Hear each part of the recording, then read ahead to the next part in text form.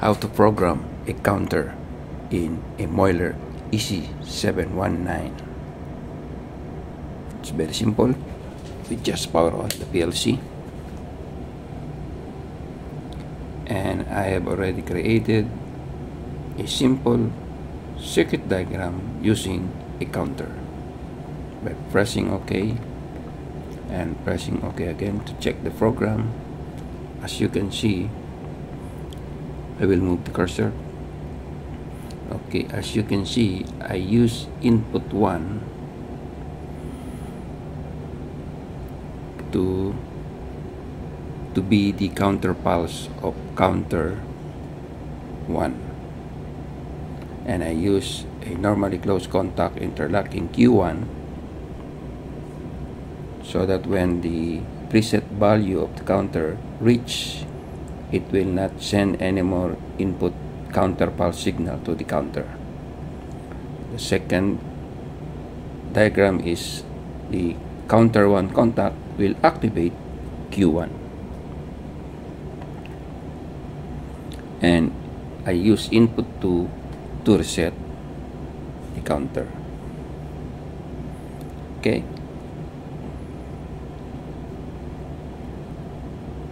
Now the program is in run mode, so I will go to the parameter and check the counter. As you can see, the set value is 3. So once I press input 1,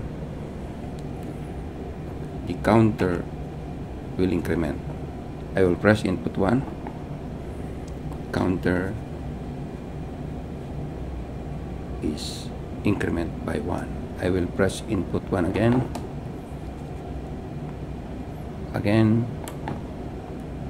and you can see Q1 is activated. I will reset the counter. Q1 will be off. I will press input 1 3 times, 1, 2, and when I press this one again for the third time, Q1 will be activated. See?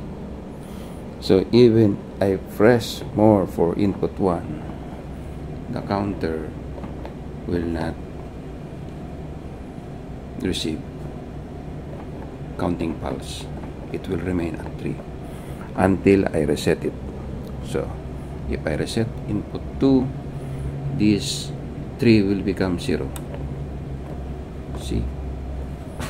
That's all, folks. That's all, guys, on how to program a simple counter circuit in a MOELLER EC719.